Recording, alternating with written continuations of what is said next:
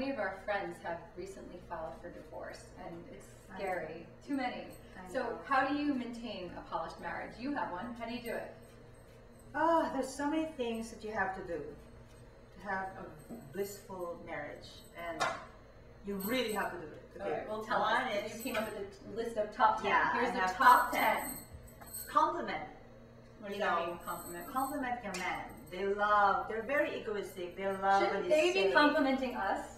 Well, you have to compliment them first. Like what? What's a compliment? Like, like if they're doing a good job, oh baby, you're doing a good job, or you're so handsome. They need that handsome thing for some reason. Okay, so number 2. What's number 2? Number 2 is don't criticize or humiliate them in front of their friends. That's the worst. My mother does that to my father. You cannot do that, especially in front of the kids. Don't don't tell them, oh, your dad is so and so. Oh, my husband is so and so. Don't ever do that, because you're trying to put them down. Yeah, that's a good one. And number 3, X equals Y. Tell us a little bit more about why we should never talk about the X's when we're married. Exes. Never talk about your ex in so front X of your husband. Equals Y.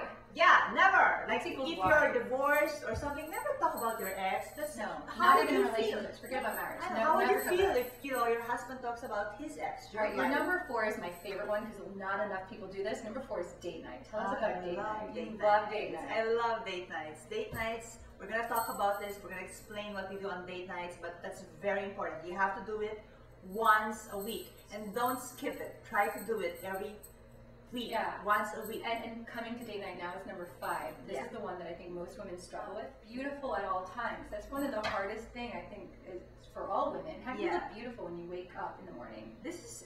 Being beautiful at all times is so stressful. Yeah. But you have to. You have to do everything like popping up the zit and everything. So like trying to say I have to do my hair when I wake up in the morning. You have to wake up before him and be the last person to sleep.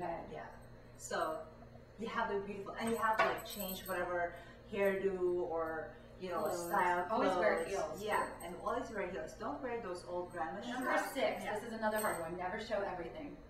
Never show everything. You have to be mysterious. You're gonna be married with this man for the next 40 years, and you always have to think about that. Don't say that you're gonna be married to him for like 3 years or 4 years. That's not good. So what does that mean? You have to be mysterious. Don't show everything. Don't get ready in front of him when you're in the shower or you're making love with him. Just don't show him everything. Number 7. Number 7 is role playing.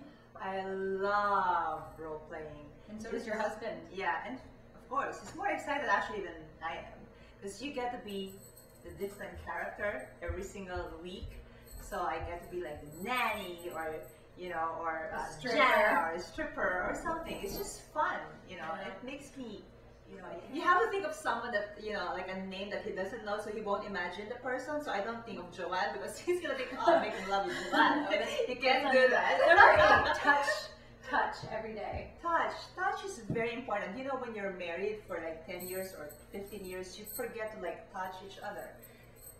Like me and my husband, we sleep, before we go to sleep, we hold each other's hands and we rub our feet, our foot, and it's just touch is very important. You forget, sometimes when you've been there for 10 years, you just make love, or just have sex. No, touching is important. So don't forget about that. Touch his face, touch his hands, touch whatever, touch his Liberty Bell, or whatever. Yeah. Number 9.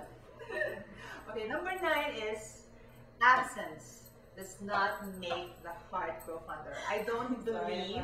Well, sometimes you have to give them space, but for some reason I have researched this. Most of the marriages that have been pretty successful are the ones who are always together all the time. For some reason, me and my husband were always together, like and number all 10. the time. Number 10. Let's move on, because that one I have a problem with. Well, you have to be together all the time. Just give them space for a while, but then because if they go out of town all the time, you can do a lot of things. Not only for men, but also for women. You get distracted and you get temptations all over. Number 10. What's number 10? Number 10. No one likes the easy girl. What do I mean by this? I know that sex is important, but kind of like how to pace it. Not Don't give your husband sex every day. Every day. Or do it in a different place or something. So in other words, to wrap this up, yeah, what is your whole conclusion on how to maintain a polished marriage?